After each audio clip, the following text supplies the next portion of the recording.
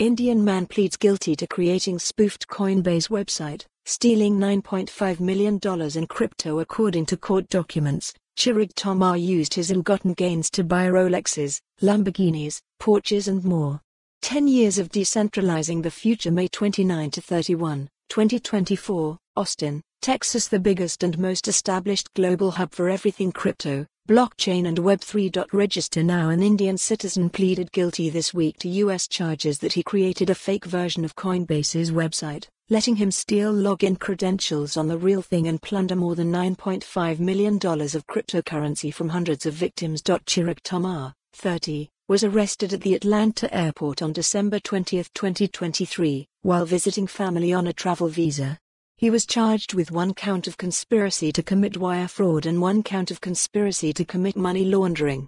Both carry a maximum sentence of 20 years in prison. Tomar's case was first flagged by Seamus Hughes of Court Watch. According to court documents filed in the Western District of North Carolina, Tomar and his co-conspirators created a fake version of Coinbase Pro's website to fool Coinbase customers to fork over their login info.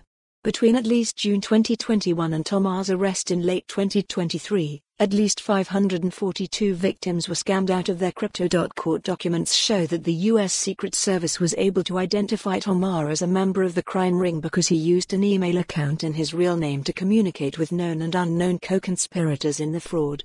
He also kept a spreadsheet to follow the URL for the full article. For more on this story, visit the news article link.